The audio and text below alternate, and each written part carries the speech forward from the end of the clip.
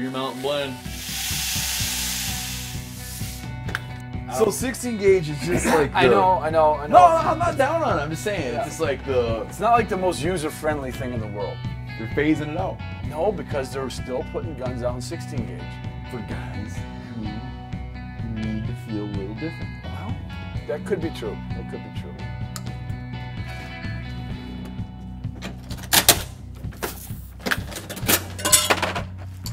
There you go. So you can crank them out once you get rolling. Once you get rolling. When we were kids and we'd reload these, our crimps were never right. So we always tried to be real careful to keep it upright.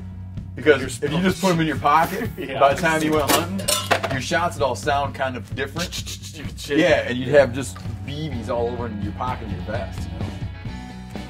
Yeah, if you just kind of get one speed and you don't forget to put a shell in somewhere, you just get like a rhythm, like boom. Oh, you know what? Do me a favor. Dump a load in my hand.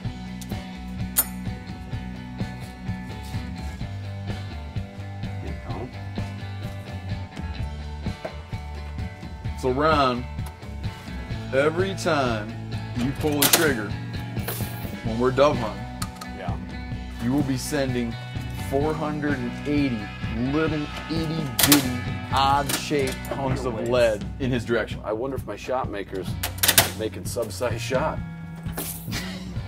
It's making every size shot from the looks at it. All right. This is a blend. People pay good money for blended loads. They do. Got it all. And how do you miss? Because you didn't double your lead. Double your lead. So why do you think that the 16 gauge fell out of favor? You know what? I'll probably just blame the 12 gauge on it. I know it was like the most popular cartridge in Europe. And sometimes things that are popular in Europe just never... Like French fries, never catch on.